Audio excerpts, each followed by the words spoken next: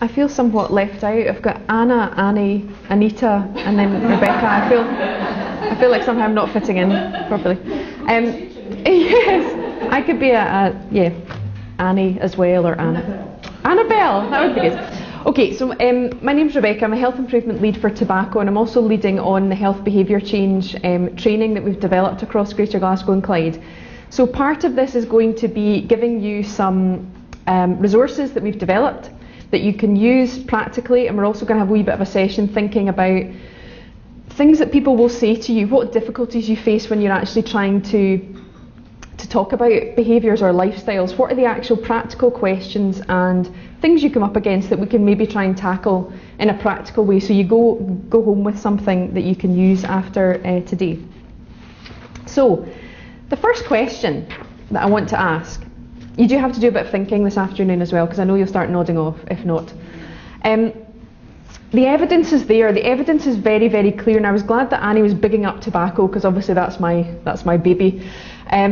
But the evidence is there. We have stacks of evidence. We have loads of stuff that tell us about the benefits of behaviour change and improving your lifestyles, etc. So why are people not changing their behaviours?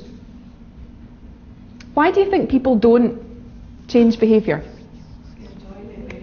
They enjoy it. It's the only thing they've got, automatic. What were you going to say, Nisa? See it on telly all the time. Okay. If you want to change your behaviour, you look at the adverts and you go and eat a biscuit because there's been a nice packet of biscuits on the telly. Absolutely. They've always done it. Yep. You've always done it, your family's always done it. Anything else? Hard. It's hard. Time restrictions. It's comfortable, sorry? Time restrictions. Time restrictions, okay. Absolutely. Okay. Now, some of those pictures, I don't know about anybody else, and I'm obviously wrong for public health, because I look at that and it makes me quite hungry, and I quite fancy nipping down to McDonald's. I shouldn't say that. But some of those pictures are less appealing. This one doesn't look particularly unappealing, does it? It's a Friday. That might look, that might be your Friday evening. It doesn't look unappealing, it's fun. Some of these things are, well, a lot of these things are enjoyable. It's the easy option. So why don't your patients change? Quite often we see it as them and us. Why don't your patients change? For a lot of people, health is not a priority. Now, if you picture somebody who's living in maybe a high-rise flat, there's damp, they're scared to go out, they're maybe living with depression, health professional, they go and see their GP and they say, do you know you could extend your life by 10 years if you stop smoking? Great. Why would I want to do that? We think, working in a health setting, that people are driven by health. People are, if you've ever seen the Dahlgren and Whitehead rainbow model of determinants of health, there's lots of other things going on in people's lives that are a priority. Do we ever take time to find out what's going on? What is that person living with? What are their realistic barriers? Yes, we've got evidence about physical activity and all that kind of stuff, but if their son's a drug user and stealing from them, is increasing their physical activity really highest on their list of priorities? Underestimation of the value. Again, this is an information thing. Lots of people don't understand the impact of exercise or cutting down your alcohol, the links with breast cancer. I think probably most females don't know the links between alcohol and breast cancer. The underestimation of the value that changing could actually make to their health. The damage is done. What's the point? I'm 70, I'm 65, I've been diagnosed with X, Y and Z. What on earth is the point in changing now? I can't undo it. And that letter was quite interesting, what you'd said, Annie, about the person saying, well, you've had the polyp removed. Hurrah, you probably won't get this again. So it's, the damage is done, or it's been sorted, there's nothing else I can do about it. Guilt, depression, anxiety and stress. And again, this is talking about if you've had a diagnosis, maybe, and obviously my focus in a lot of the time is tobacco, but there's a lot of guilt associated with being diagnosed with lung cancer or COPD, because deep down people do know that it's been linked to their smoking. And there's a guilt, what have I done to my family? There's a depression of dealing with that and a diagnosis. There's an anxiety about my treatment. Will I recover? Will things be okay for me? And the stress that goes hand in hand with that. So a lot of people are dealing with very difficult circumstances and throwing behaviour change into the mix. If they're depressed or feeling low, your self-efficacy, your self-belief, your self-worth is quite low in a lot of cases as well. So people's ability to change, or their feelings of ability to change.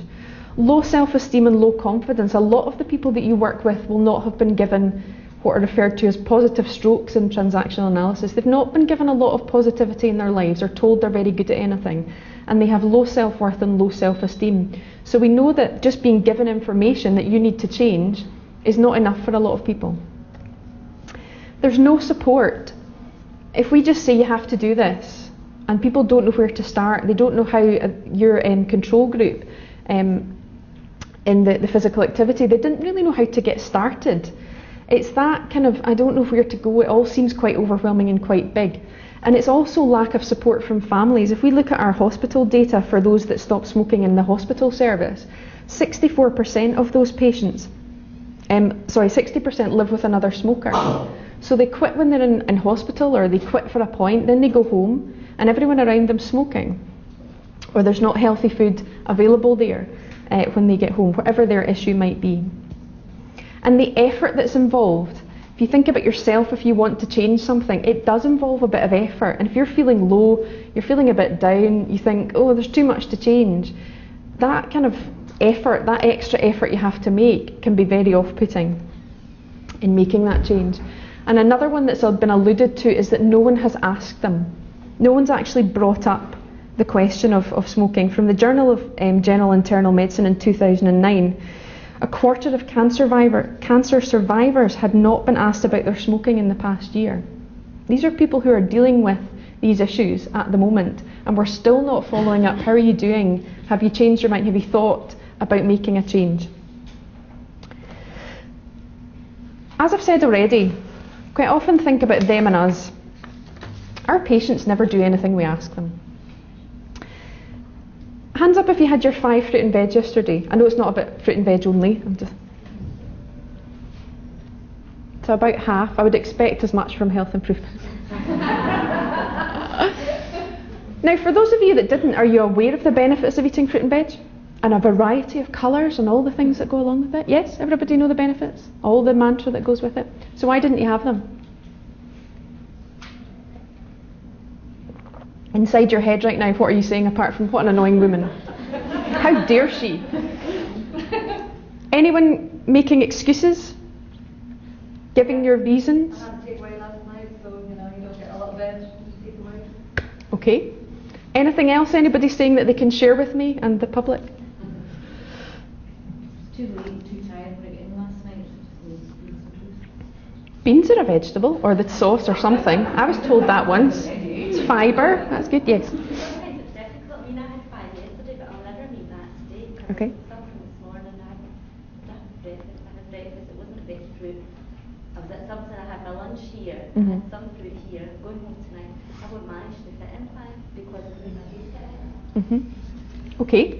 So you are justifying your behaviour in your head. I'm not telling you off because I didn't have mine either. But you justify in your head. You start to have reason. It makes sense to you in your world. It fits into your life. And as you said, sometimes I do it, sometimes I don't. So it makes sense to you. And your clients or your patients, whoever you're working with, it's exactly the same thing. Their decisions fit in with their life, and they have reasons as to why they are not engaging in these activities, and they vary. And we need to find out what they are. And I don't think we're terribly good at that in the health service. This is a wee man that I invented. He's called Bubble Man. And this is summarising a vast range of health behaviour change theories and probably not doing them very much justice. But it's to think about people as a whole. If you're thinking about this person, weighing up their decisions, what are the chances I'm going to get this disease? People are going to weigh this up in their head. And that's based on the health belief model and is referred to in the big long term as susceptibility. So people weigh up their perceived chances. What's their family history? What are the experiences of those around them? What are their belief in health messages? Now, if you ever go into any internet sites about tobacco, pro-tobacco websites, they talk about black lungs as being a conspiracy, and that in fact it doesn't affect your lungs at all. And it's all the health service and the nanny state and the finger wagging. People have beliefs about, the actual reality of health messages. Can it really make that much, come on, fruit and veg, or fibre, or whatever, exercise. So what are the chances I'm going to get this disease? Family history as well is quite an important one. How bad is this disease anyway? It doesn't sound that bad. Cancer, people have a very different mindset towards. Cancer, people visualise it's long and it's drawn out and it's painful, you have to have chemo, you'll lose your hair. That's not a good thing to get. This is from Keep Well information, that heart attacks are quite a good way to go, people perceive. It'll be instantaneous, I won't know anything about it, boom, and I'll be gone. Now we know a lot of people, majority of people don't die from heart attacks any longer. You're living with a disability, you have to take lots of medication, you will, chances are, survive that, but it won't be very pleasant and you will have to deal with lots of medications and other things. So people will weigh up how bad it is, and misconceptions about disease as well. What does my life experience tell me? Everybody's life or their beliefs are shaped by their life experiences, and everybody has different life experiences. Your attitude to healthcare, how people have coped with disease that you've seen, it can undermine health messages as well. What you see happening around you can undermine health messages, and that classic example being my granny smoked 90 a day and she lived till she was 103. Everybody has one of those, or it's a very common story, but it's the exception, but people will cling on to that. What's everyone else doing? What are the social norms? So it's all very well us saying, do you know that only 1/4 of the population smoke? But in fact, if you live in Easterhouse, it's more than 1 in 2 people that smoke. It's normal. It's abnormal not to. It's normal to smoke when you're pregnant. My mum smoked when she was pregnant with me, and we're all fine. It can be about health messages, exercising. Exercising is for people who've got money to go to gyms.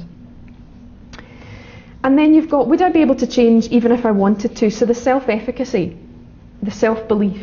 Would I actually be able to change? I've tried to stop before, I've tried to make changes before, and I haven't been successful. I've got a friend who's quite overweight, and she'd put on her Facebook page, permanently on a diet, but none of them ever work. So it's that perception, I've tried everything, I've tried all these things, and I'm not able to change. How big a difference would it really make? What are the benefits to that person? What are the positives and the consequences of adopting that behaviour? Is it going to be a lot of effort for not a lot of reward? So thinking about your job, where you work, which of those bubbles can you influence? You don't need to answer.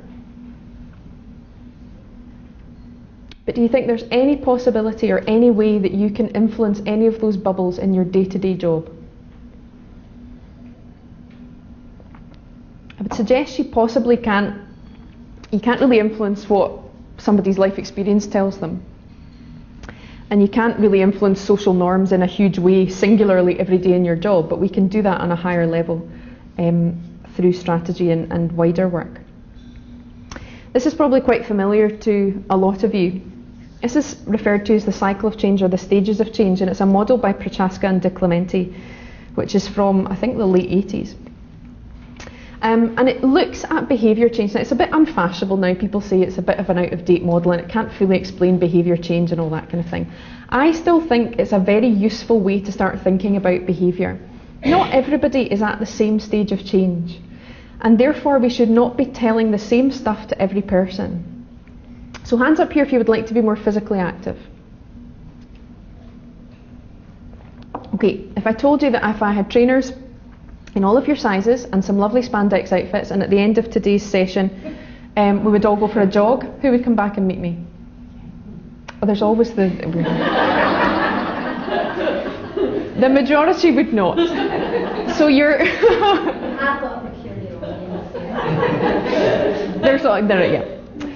So your desire to do something and your readiness to do it are very different things. A lot of people are contemplative, so this is this bit here, which is when you're thinking about something. You can see the benefits of changing, but you can also see the cons of changing, and that was the majority of you here with regards to physical activity. You can see, well, yeah, I'd like to be more physically active, but I'm heading home for a wee sneaky wine and a Chinese takeaway. Well, that's just me again. But if you think about somebody who's pre-contemplative, so that basically means somebody who is not interested in changing, somebody who is quite happy as they are. If we start talking about joining exercise groups and signing up for things, I can get you a referral. All you need to do is buy some trainers. I mean, it's a really great thing. Lots of information, blah, blah, blah, enthusiasm. they're not ready to hear that at that particular point. With that stage, there are still things you can do. You can acknowledge that somebody's not ready and suggest to them that if they ever change their mind, they can come back and see you and you can talk about it again. With somebody who's pre-contemplative, it is important, and I would say, adding on to what the ladies have said already, is relate it back to their condition. Relate it back to how it affects them, not general wishy-washy health improvement messages. How is it going to impact on them? How is it going to impact on their condition? What do they know already? Because quite often we don't ask people what they know already. I've got 2 wee ones, and when I was pregnant with my second one, I went in to see the midwife, absolutely lovely lady, but she said, "Are you drinking any alcohol at the moment?" And I said, "No."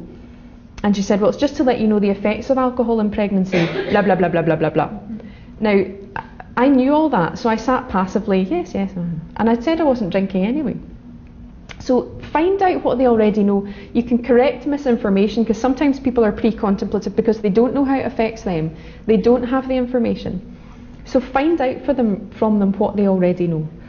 Contemplation is that weighing up of, you can see the pros and the cons. Ready to change, action and maintenance, go for it. Get them into things, refer them at that point.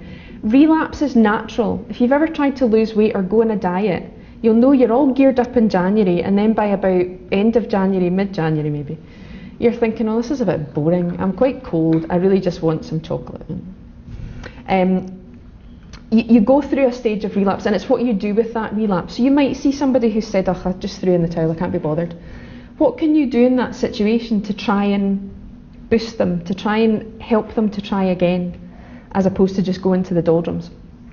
So with ambivalence, that's your contemplation stage. So what you're dealing with is that whole idea of having conflicting feelings at the same time. Yeah, but no, but yeah, but no. I'd like to, but is quite indicative that somebody is in contemplation. There is a balance at that point, and what you're trying to do in your role is to tip that balance, to try and encourage them to make a change, to move around that cycle of change, to get to the preparation point where they feel that they're ready to do something about it. Now, working in the health setting, a lot of us have come into this because we naturally want to help people, which is obviously a very good thing. But we sometimes have a natural desire to sort things for people and solve their problems, to take care and to make things better for people. But what we do when we do that, telling people what to do, is we take control from them and we threaten their autonomy. And we actually create resistance by telling people what to do. Advice giving. Why do we tend to go into advice giving? Why do We know best. we know best, yep. It's the easiest thing to do. Easy. You can put the blame on them if they don't take it. Mm-hmm. Do you help? Sorry? Yeah. You want to help? Yep. In as short a time as possible. You can share some of the experiences you've had. Okay. It doesn't come from a bad place, but I wonder if this sounds familiar to you. Do you sometimes feel like you're playing a game of ping pong, where you say, have you tried this? Yes, it didn't work. What about this? No, I don't think that would suit me. Well, there's some people have done this. No, I don't think. Or else you have somebody just sitting going, Next time you see them, they haven't done anything. And you end up extremely frustrated. And you think, why does nobody ever take my advice? Why does nobody listen to my pearls of wisdom? I've got a friend who works in a diabetes clinic, and he said to me one night, do you know, I'm going to stop telling people what to do. And they never take my advice. I thought I'd had this really good session with somebody, and I was driving home from work and I saw them coming out the chippy with a big bag of something fried and a big bottle of Iron Brew, and he's like, I'm not doing it anymore. Now, what can often be for people is that things are very overwhelming. If there's too much to change at one point, you end up changing nothing. So it's about finding out what they feel they can achieve between one appointment and the next when you see them. And also, people are generally better persuaded by the reasons which they themselves discover than by those which have come into the minds of others. So I'll let you have a wee think about that.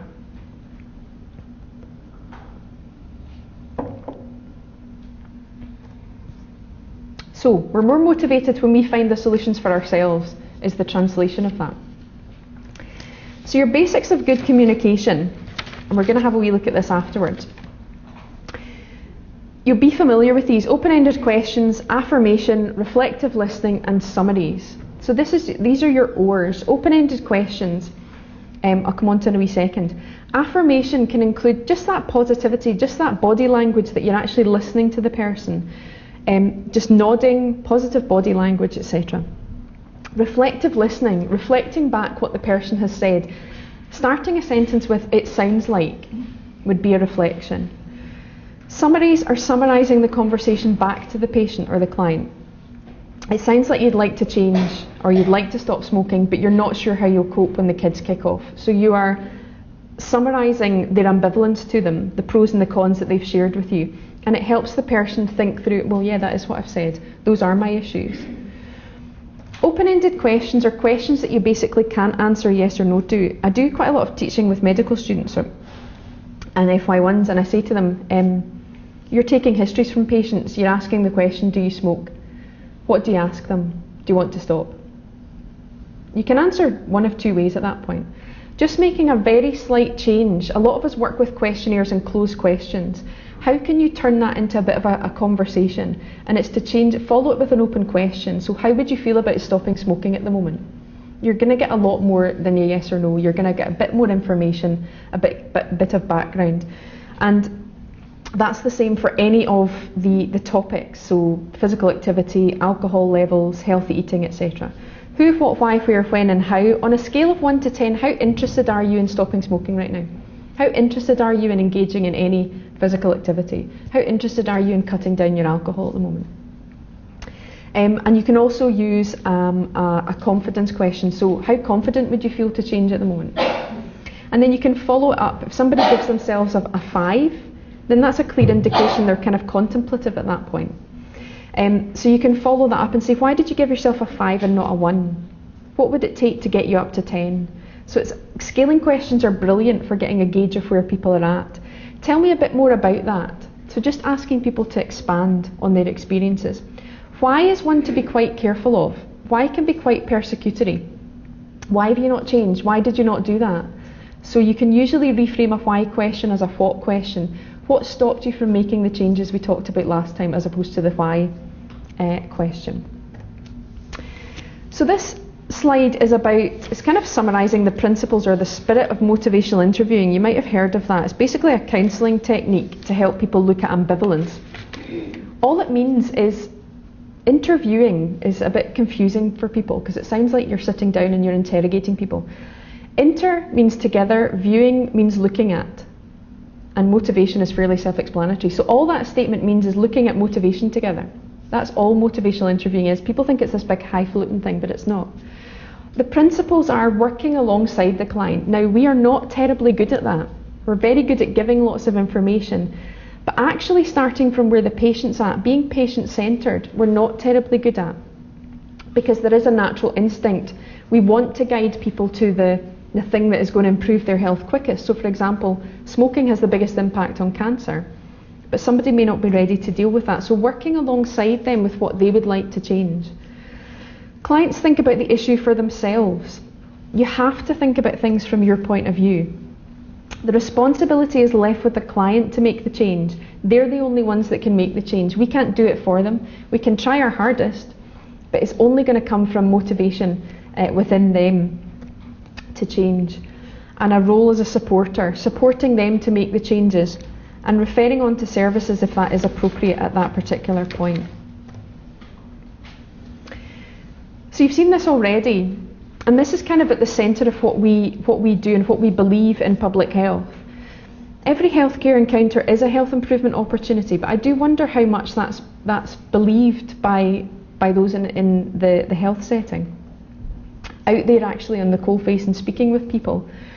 I once did a lecture and there was a professor of cardiology, who I believe is now retired, who said, it's not my job to talk about smoking. My job is to cure people. Okay.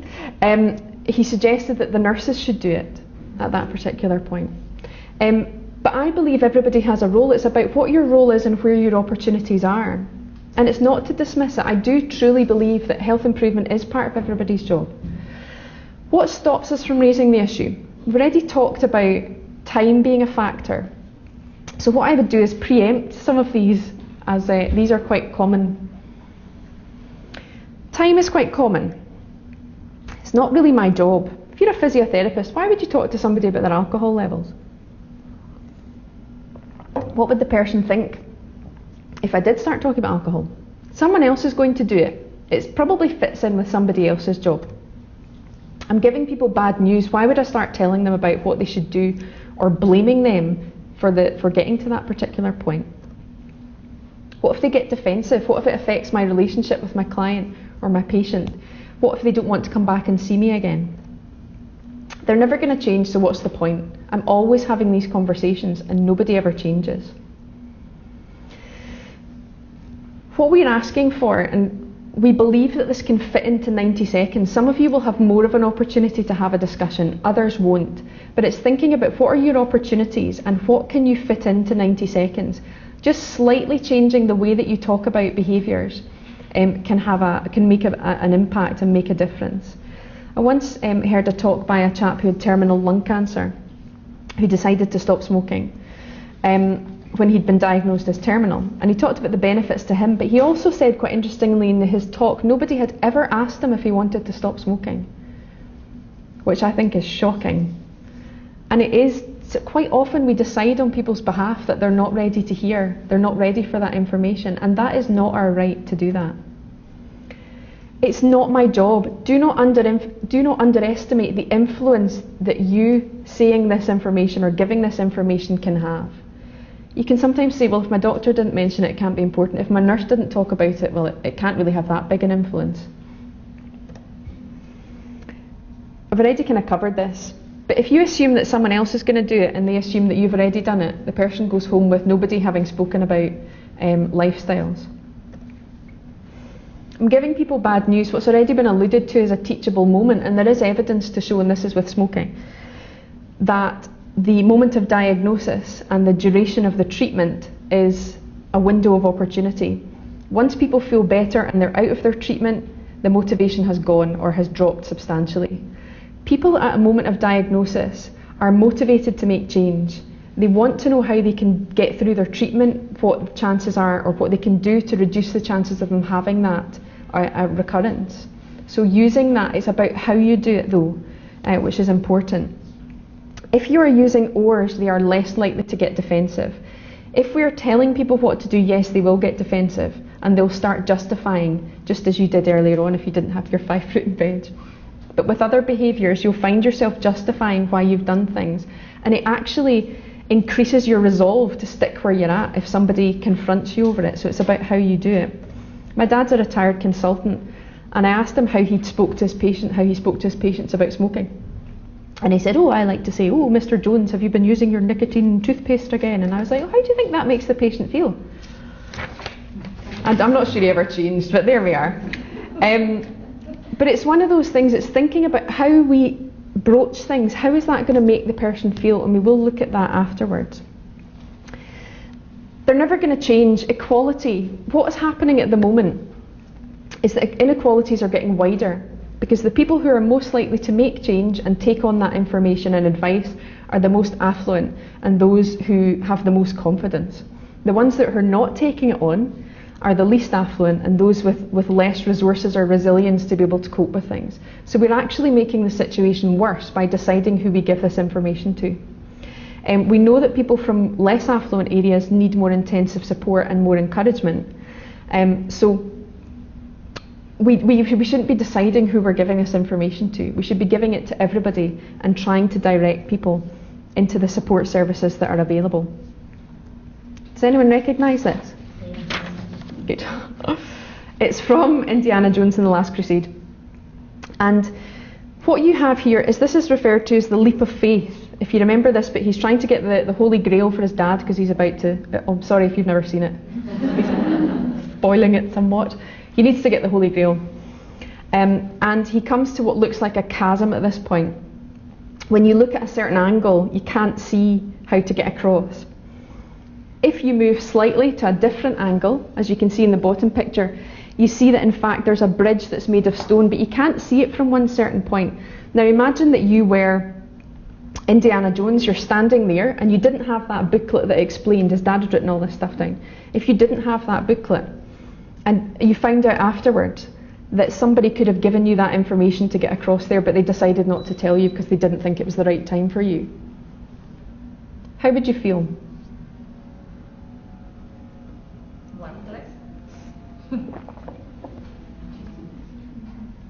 Yeah. We had my examples tend to be smoking focused, but there was a lady whose son was diagnosed with glue ear and unfortunately lost his hearing, and she found out afterwards that secondhand smoke is very strongly linked to glue ear in children, and she was so angry that nobody had ever told her about her smoking within the house with her child. And it's these situations, yes, sometimes people will get defensive and sometimes they'll think, what a busybody, but we have to be giving this information because otherwise we're not giving the full package of care that we should be giving. What I've got here, and I'll pass these round afterwards, this is a leaflet that you can use with your patients if you feel that it's appropriate. It's designed for staff to be able to show things to patients. Now this fits in quite nicely with cancer.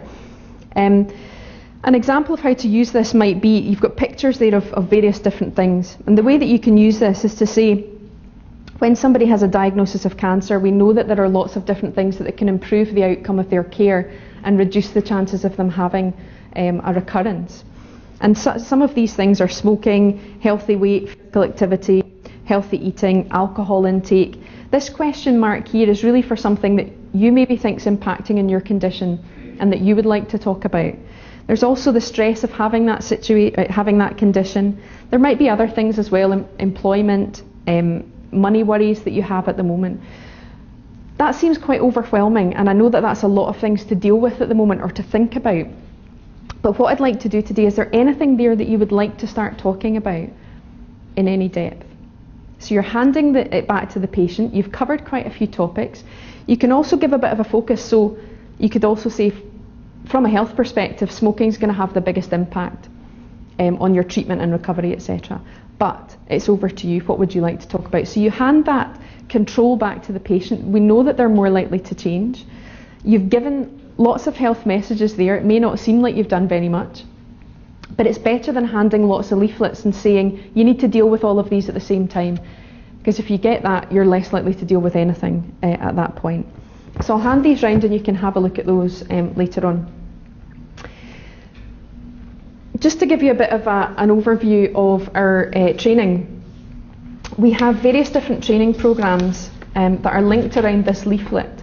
So we have a level 1 training, which is 60 minutes, which is designed to bring to team meetings, to wards, just basically anywhere you can slot us in for 60 minutes.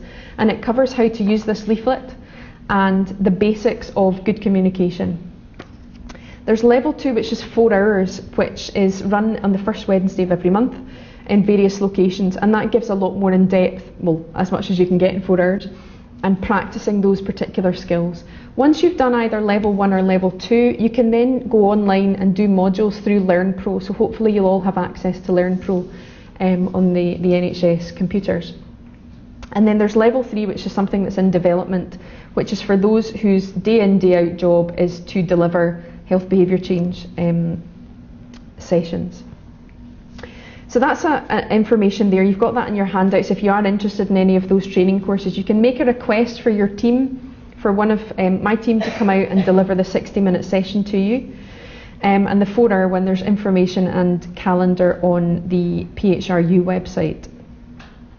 We also, as part of this, we have information on all services through the info directory part of the NHSGGC website. So you can go on there and you can put in the area that you work in, and it will give you a list of all of these services here: mental health, financial inclusion, smoking, blah blah blah, particular to your area. So you can get up-to-date information on there if you are looking for services.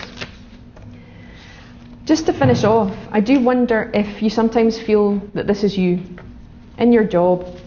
You're fishing people out from the river, a very rapid flowing river. You're exhausted and you're dragging, all you're doing is throwing down the ropes and helping people at a very difficult point.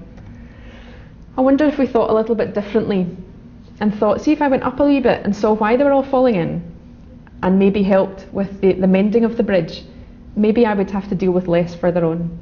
And that's really my example of how health improvement is everybody's job. We need to start thinking much more widely and not just seeing the NHS as curing people. We need to think of where we can make a difference. So I would encourage you after today to take that 90 seconds and to make a difference. And I'm going to do a session after Anita, which will be looking at actually how you can do that and what are the difficult questions that you sometimes have to face, and we can maybe work on some of those. So thank you.